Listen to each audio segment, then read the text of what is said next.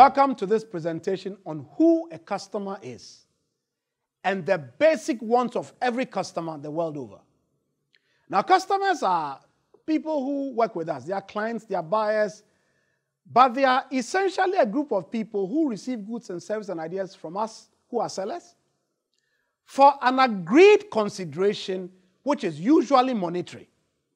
So customers go and watch football, they go to supermarkets, they go to malls, they buy stuff from Amazon, they go to universities, and all these categories of people are referred to as customers. Now, customers can be both internal and external. And based on the definition I just gave you, I really was defining who an external customer is. But trust me, if external customers are going to get any joy or happiness from you, it is contingent upon how you treat your internal customers, who are usually referred to as employees of your institution. So internal customers are all those who work for you.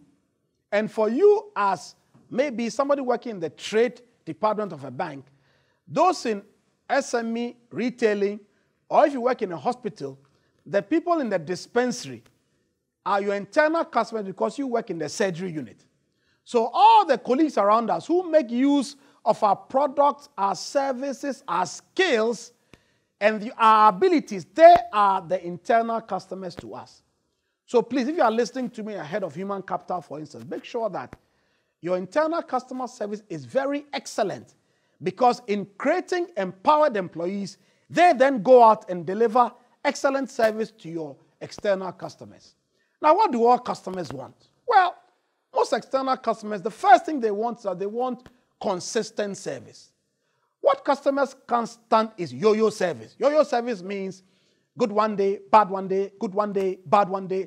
So we can't quite tell what we will get when we come and see you. Now, in this increasingly digital age, the yo-yo service has become even more of a problem, because what it is that on digital platforms, sometimes we totally go to sleep. I sit on the board where I was teasing the company one day because I went into a board meeting and said, look, I sent you a message via Facebook and it took 8 days to respond.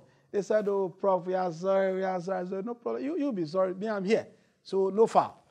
Assume it was an external customer who wanted to bring you a $3 million deal. Just sleeping on Facebook alone has cost you the money. So, Prof, we are sorry. Please, if you are listening to me, the first basic want of all customers is consistent service.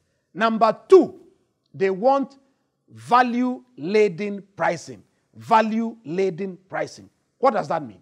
It means that for whatever you are delivering to them, make sure that the value they appropriate from that good or service is over and above any price you are charging for that good. So let's say you work in waste management, you deliver sanitation services, and you work in the East Legon or Airport Hills area.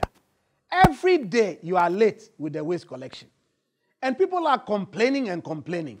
How on earth do you tell them, well, we will charge you $1,000 a month for waste collection, when you can't be on time for any Saturday waste collection exercise? Come on, listen.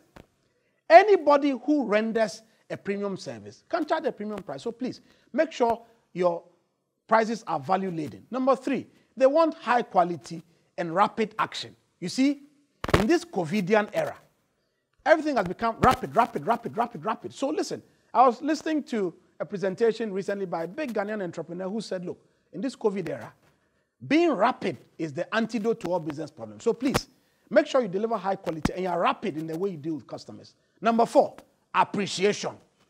Customers want to be appreciated. After they give you their money and give you their business, make sure you have a consistent system for saying thank you. Consistent system for saying thank you. The last one is customers want customer service, which is useful not just for them, but also for the stakeholder network they are involved with. So for instance, if you work for an advertising agency and you deal with a customer who works in telecoms, don't be interested only in the revenue you get from putting out billboards for them. Check whether their business is working. Check whether they are meeting targets. Check whether their market share acquisition is happening. So you are interested in them not just because of the service you get for them, but ultimately because of what they are doing to also grow their business and the various stakeholders they are connected with. Thank you very much for listening. And remember, consistent service, value-based pricing, quality and action, total appreciation, and customer service that goes beyond one transaction is what all customers are looking for from you. Thank you for listening, and we'll talk again very soon. Bye.